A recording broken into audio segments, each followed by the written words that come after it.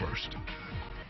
All right, Kaylee, well, we were talking about it earlier. Obviously, rain is coming, and it's coming across West Texas right now. Yes. Kind of talk to me about it. How long is this going to last this evening? It's going to last overnight into tomorrow morning, which is good news for our lawns. But take a look at the satellite radar. Now, this storm is coming through from the eastern part of our viewing area, passing through places like Big Spring and a little bit part of the northern basin right now. And it hasn't yet hit Odessa. It has been starting to hit the eastern part of Midland, though. But again, just seeing exactly where this storm first came from, it was the tropical storm that was first hitting Houston. Now it's making its way across Texas and getting closer to our viewing area. Now, because the eastern part of our viewing area is expected to see a large amount of heavy rain, well, there has been a flash flood watch been in effect for every area that is highlighted in green, which is again part of the eastern counties, and that flash flood watch is in effect until tomorrow around 7 p.m. So that does mean be cautious of flooded roadways and flooded roads in general.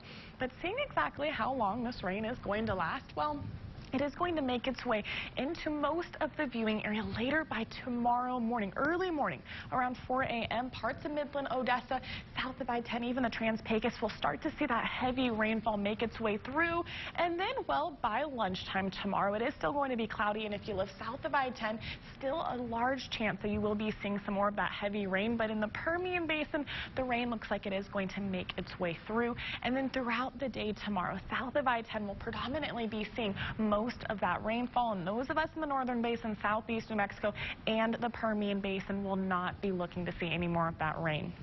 But the little bit of rain we're going to get overnight into tomorrow morning will definitely help out our drought monitor. Now, this drought monitor is updated every Thursday. So the northern basin still showing up orange, meaning it's showing up severe, and a little bit red, meaning it's showing up extreme.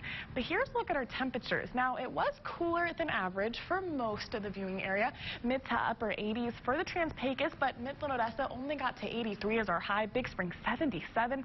And now we're not in the mid to upper 80s. We're not even in the mid to upper 70s. We are looking at temps in the mid to lower 70s. 71 for Midland and Odessa, 70 degrees for Winkin. South of I-10, even cooler in the mid 60s. But tracking to see where we are now compared to this time yesterday, and we're actually showing up a little bit cooler by about 3 to 6 degrees. Again, because that storm is making its way through our viewing area, it is dropping our temperatures drastically. But seeing how cool it's going to get overnight into tomorrow morning, we're going to still remain in the mid to upper 60s. It really isn't going to get too cool for us. And then by lunchtime, we're going to warm right back up into the mid to lower 80s. But still, in the Permian Basin, we're going to remain in the mid to lower 80s. But south of I-10, they will be seeing a large amount of heavy rainfall tomorrow.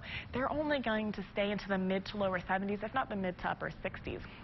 And looking at our wind speed, it is relatively breezy out there. 13 miles an hour for Midland and Odessa, 12 miles an hour for Wink.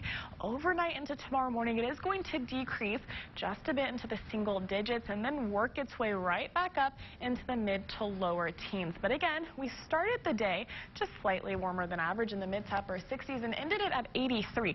Cooler than average, but is this going to be the trend for tomorrow? It definitely is going to be the trend. Another cooler than average day, 80 degrees for Andrews, as well as Seminole, 82 for Lamesa. Midland and Odessa forecasted to be 80 degrees as well. But take a look at Barstow, Monahans, Grand Falls, all in the mid to upper 70s.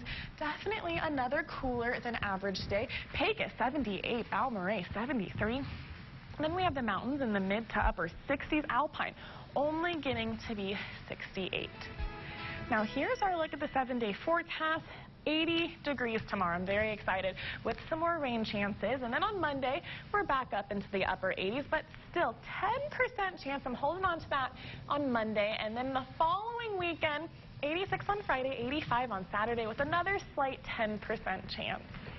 I am liking those temperatures. Now, I have to warn our viewers, fall isn't until September 22nd. Yeah, and I wouldn't call these fall temperatures. No. But they're getting there. They're getting there, Yeah. which is exciting. There you go. Thanks, Kelly. Appreciate it. Well,